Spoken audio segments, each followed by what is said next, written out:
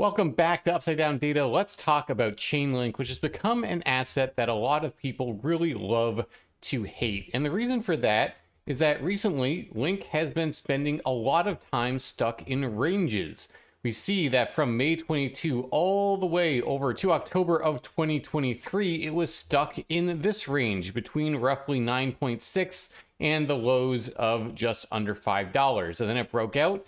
And now it's in a new range where it got up to about $22, low of about $11, but stuck in this general range for a while. So a lot of people have gotten bored and said, why should I even be following Link anymore if that's all it's going to do? One thing you have to remember, though, is that this is not unusual for Chainlink. If we just go back and look at the prior cycle, it did a very similar thing, got stuck in a range for a long time here at the very beginning, broke out of it, got stuck in a new range for a long time before finally then going up, getting stuck in another range for a little while, and then finally putting in its new all-time high up here at around $53. Then we went into the bear market and then got stuck in a range and got stuck in a range. So from that perspective, this is not really that different from last cycle. Now, volatility has decreased a little bit. The breakout did not move up as much as some of the breakouts in the prior cycle. That's to be expected because Chainlink is now a much larger market cap asset. So from that perspective, then, boring has always been the name of the game for Chainlink to some degree. It's just people kind of forget that. A lot of the people came in at these moments of big expansion in the market for Link and kind of forget these periods of boredom that defined it for a long time in its history. So what I want to do is talk about where Link might be going next, that if it's an asset worth watching and that current price action is not really all that surprising for it, where might it be going next? When might we expect that next expansion to whenever that new range is going to end up being? So I want to talk about some on-chain data for Link and then also what our models are seeing and where they think it might be going. Okay, so the first piece of on-chain data I want to talk about is the realized price for Link. Now, this is somewhat unique data that we have for Link. We're one of the few places that actually has on-chain data available for Link, and it gives us a really nice insight into the market and where market participants stand and what they might be doing as they try to navigate the market. So realized price is basically the aggregate cost basis of all Link holders. So realized price is defined as the price at which a Link moved. And the idea is that if a Link is sold at a given price, it was then bought by someone else for that price. And that becomes that new buyer's cost basis. So when you basically aggregate or average across all of the Link that have moved and what those cost bases are, you get what I'm showing you here, this total cost basis, which is basically for Link holders as a group, what is their average cost basis. So you can see that in the prior cycle, Link remained well above this aggregate cost basis. And it really wasn't until the bear market in this bottom range was the first time we actually fell below it. And then we actually held it as resistance multiple times before breaking above where we remain right now.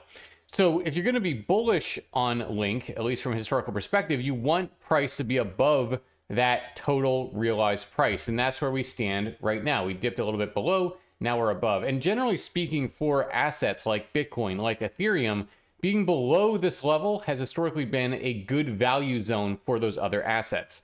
So if Link is going to continue to go up and set new all-time highs, a similar dynamic might play out, where anytime you're below that level is a particular value zone. And then when you get above it, that's when you then go on those bull runs to all-time highs. So we'll have to see if this time is the same. Link has been able to hold above it so far. We'll have to see if it can continue to do so and move up further. But it's very possible that, like those other assets, being below that total cost basis might act as a reasonable value zone. So far, so good for this cycle. But we can also look at other realized prices. So what I'm showing you here now is basically the short-term holder cost basis, defined as anyone who's been holding Link for less than 180 days. And so this is useful because oftentimes, again, when you reference other assets, it acts as an important barometer of where are we in a shorter term context. Basically, are short-term holders in profit or in loss as a group? If price is above, that means it's a group they're in profit. Below means that they are in loss. And generally speaking, in bull markets, you like to see the price be above that level. Now, with Link, it tends to be a little bit less important than with some other assets. With Bitcoin or Ethereum, for example, you'll often see this level act as a very important support or resistance zones in bull and bear markets. With Link, it's a little bit less clear how important it is.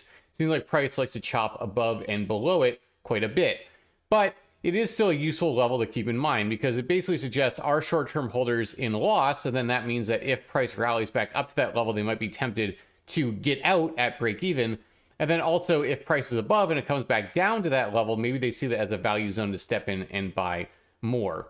So we'll have to see how that plays out, but really the way it tends to play out in these ranges is that you'll find that short-term holders end up having a cost basis somewhere in the middle, meaning that short-term holders are kind of just buying somewhere in this range, and that's generally where their cost basis is, about the kind of average level there. And then it's only when you get those expansions when you really elevate above that level. Likewise, in bear markets, really when you break down below a range, that you go into these levels of staying well below it. So I think with Link, it's a little bit less useful of a metric to watch, or at least it's a little bit less diagnostic than some others. So I still think it's useful to watch just to get a sense of where our short-term holders, because again, if we get into a situation of mass panic in the markets and short-term holders are near break even, they might just dump it to get out at that point. And so it's something that I think can be useful to watch. But I do think that overall, the total realized price might give us a better sense of, in the long term, where are we from a value perspective. Another useful way of assessing Link holders' actual activity is to look at what are they doing. Are they realizing profit or are they realizing losses? And that's what this metric is telling us. This is telling us across the entirety of Link holders what amount of profit taking is happening and what amount of realized loss is taking, and to what degree is that happening. So you'll notice is that in bull markets, especially when you go on these big rallies, you'll tend to see these spikes in profit taking. Basically, people who had bought Link at lower levels are deciding to take their profits after the rally is concluding. And you'll see that throughout bull markets. Then going into bear markets, you'll tend to see the opposite, where you have these big spikes in losses that are realized as people are capitulating and dumping Link that they had bought at higher prices. Now, what you can see more recently is that it looks like we've re-entered that kind of bull market behavior like we've seen in the past, where people who bought Link at lower levels are realizing profits as we got up into this next range higher. Now, when we look at this, there's two different ways that we can think about this. So one would be, is this getting unsustainable? Are people taking too many profits, meaning that we're going to be tiring out the market and we aren't going to be able to sustain further moves up? Or is this just normal behavior like we've seen in the past en route to a higher level, at which point we'll finally get to that point where the selling pressure is too high and prices will go down? Now, one of the ways I like to look at this is actually looking at a moving average of that metric. So this is the 90-day moving average of it. And it gives us a sense of how much over a longer time period profit is being realized, and then also basically capitulation on the other end. So see that last time we got pretty elevated here as we got up to the all-time high. A lot of profit taking happening as we got up to there. And then we kind of went down into more capitulation territory into the depths of the bear market. Now, more recently in this run up, we did see a notable uptick in profit taking in aggregate. And that's something similar to like we've seen mid-cycle before for Link. But now it's cooled off and we're actually roughly around zero, around neutral, meaning that people are kind of taking losses and taking profits at about an even clip, about an even ratio of those two behaviors. So one of the ways you can look at this is that, maybe you could say, well, this is it. This was the sell pressure that was going to happen this cycle, and we're now going to go back down into a bear market like this. Anything is possible, but it wouldn't surprise me if we actually have one more push or a bigger push to go up to some more extreme amount of profit taking before we actually get to that unsustainable level. So obviously that's speculation, and it will really depend on the broader markets. If we see a broader equity bull market continue, if we see Bitcoin break off to new all-time highs, so on and so forth, that's where I think we would likely see Link do something like this again. If broader markets were to collapse, then maybe this is exactly all that we're going to get. But I personally am more leaning to the side of further upside being possible from this perspective than not. I think that by the time you get sell pressure being so overwhelming that it really leads into a bear market, you probably need more sustained selling pressure, especially from people who bought at lower levels, than we've seen so far. But Of course, anything is possible, but that would be my base case, not financial advice, of course. So that is an on-chain perspective of what we're seeing with Link right now. What I want to do next is flip over to some of our models and see what they're telling us. So this is our risk model. It's our long-term upside downside potential indicator. So it cares about moves that play out over months to multiple months, so more longer term in its time horizon. And basically higher values mean higher risk, lower values mean lower risk. And you see this model has done a fantastic job of navigating the Link market throughout its life, telling you when to be taking profits and also when to be loading up.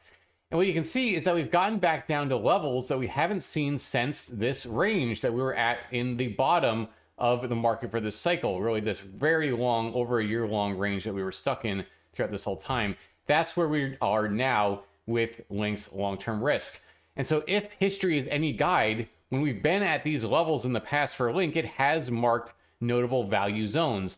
Though importantly, that doesn't mean we've gone ripping to the upside immediately after. And I think that's the point of markets that a lot of people tend to forget about. They want instant gratification. They want things to rip off to the upside immediately.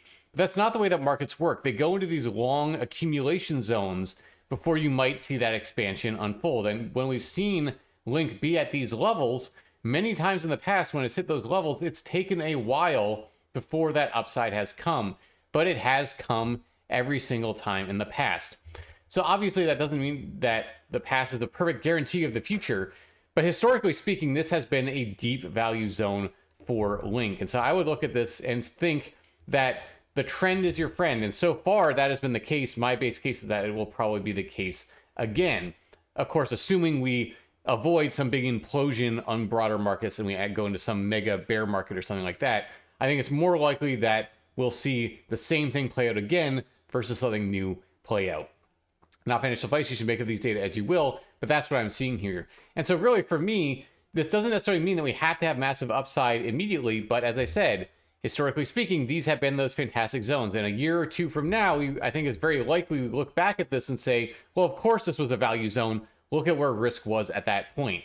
Right now it might not feel like it, but it probably didn't feel like that either back here or back here, for example. All right, let's look at a different model now for Link. This is our forecast model for Link. And basically what this does is it gives us a probability estimate of how likely it is that the price of the given asset, in this case Link, will be higher than it is right now 6 months in the future. So for example, when it's at 0.94, it's estimating a 94% chance of upside in 6 months. It's all the way down at 0.08. It's only an 8% chance of upside in 6 months. And you see it does a really good job of identifying when it makes sense to be bullish on Link and when it makes sense to be bearish. So this whole time through here, it was up in the bullish range. And indeed, that was the direction to be betting on for Link. But then when it fell off a cliff through here, downside was the direction it was betting on. And that was exactly right. And then as we got to the middle of this range, it flipped bullish. And indeed, it got that right. That was the time to start getting bullish on Link. And then we started moving to the upside, and it remains bullish. So basically, from this model's perspective, the outlook remains bullish for Link. And it doesn't mean it has to happen immediately, but it just basically, if you're going to be picking a side, picking a direction, the model thinks it makes more sense to be betting on upside for Link right now than to be betting on downside. And I think this dovetails with what we've been talking about, that it can take a while for these things to play out. You can have these ranges, these accumulation ranges that can play out for a while. But then at some point you get that big breakout and that makes it all worth it. And so there's a lot of frustration, a lot of consternation that happens in these zones. A lot of people get pissed off and say, why isn't it doing anything? But then of course, when it does do something, then they all get mad and say, oh, how did I miss it? How did I not see this coming? Hindsight's always 20/20. But that's just the way it works. You get into these accumulation zones, but then you eventually break out and that gets rewarded. And that is what the model is currently thinking is likely for Link, that we're in this accumulation zone, but at some point we're going to see that continued upside.